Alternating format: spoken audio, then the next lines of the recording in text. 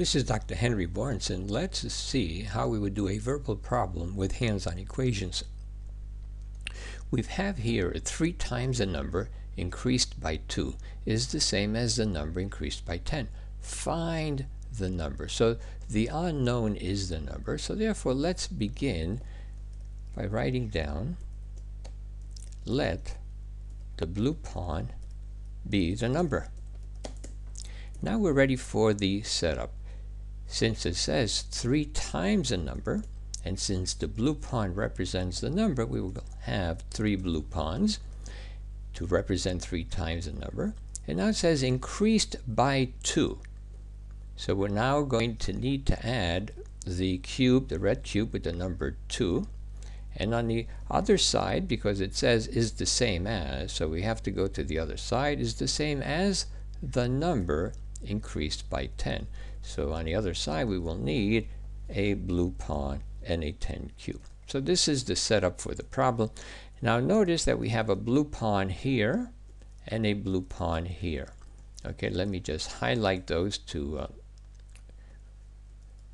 We have a blue pawn on each side, and therefore we can do a legal move. We may remove them and still maintain the balance, so let's do that. At this point, by inspection, we can see that the pawn is 4, because 4 and 4 is 8 and 2 is 10, and on this side we have 10. Or, if the student wishes, the student can do another legal move. The student can take away 2 value from this side, a 2 value from the 10, that becomes an 8, and so we see that if both pawns are 8, that each one is going to be worth 4. So let's write down pawn is equal to 4. Now notice that we have not yet answered the question to the problem. The problem said find the number. So at this point, we need to have a full sentence.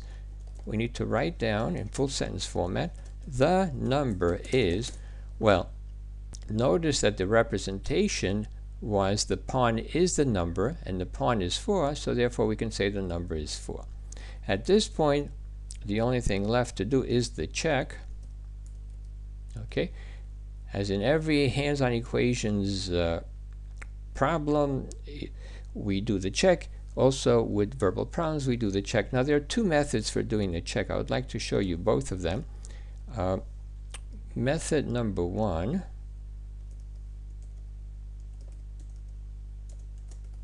is we go back to the original verbal statement. Okay, if the number is 4, 3 times the number, well, 3 times the number would be 12, increased by 2, that would be 14, so let me write down 14, is the same as the number, which we said was 4, increased by 10, and that's also 14. So we see that our answer did work out. Method 2 for doing the check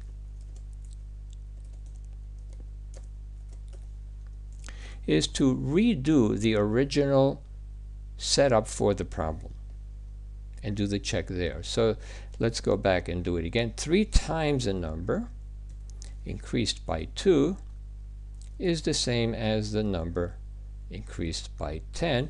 We said that the pawn was worth 4, so we now have 4, 8, 12, and 2 is 14. 4 and 10 is 14. So once again, we have that the check is 14 is equal to 14. So let's review then the procedure we have used for solving this problem.